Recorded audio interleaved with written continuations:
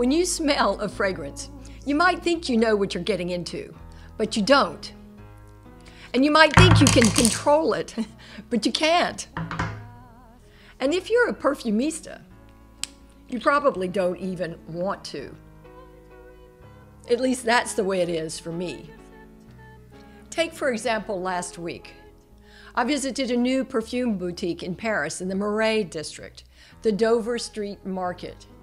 And the minute the door opened, strange things started happening. Surreal structures give way to a gracefully curved line of small violet bottles, MONOM. Immediately, it's 2016. I'm in Florence at Pitti Fragranze. Simone Bongiorno is introducing me to his new line of 100% natural fragrance oils, ERBA, Nardo, Oscuro, each with its own powers. And now there's ERBA. What is it about this fragrance that triggers a memory, both sweet and melancholy? Back at home, I devise a system to help me find my way using timed olfactive mileposts, where chapters begin and end. At 3:15, I apply ERBA to my wrist. Observations: green, deep green, sharply aromatic, warm yet cool, pervasive, salty, dark. It reminds me of the maquis, those low-lying shrubs that grow in the Mediterranean regions of Europe, which I discovered when I was 22, the summer I moved to Europe.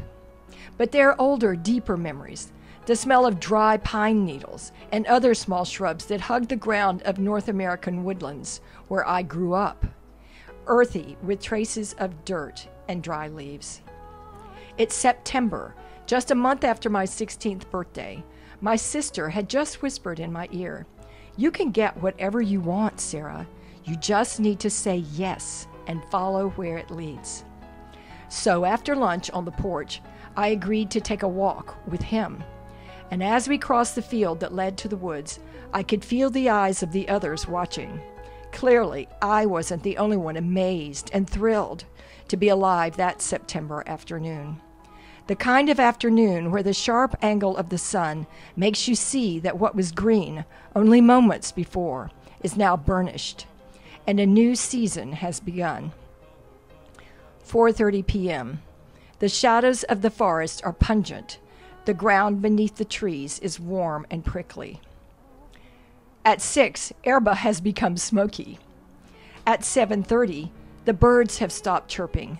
The twilight is sweet and peaceful as lavender. At 10:30, ERBA has become cool, like winking starlight. It's 2 a.m. The moon has woken me up. ERBA is fainter now, receding. How can something so intense only hours ago now only exist as fading traces of memory? Where has it gone? I press my wrist to my face and breathe deeply. It's there, in the soft malleability of my own skin, alive. I need to remember this.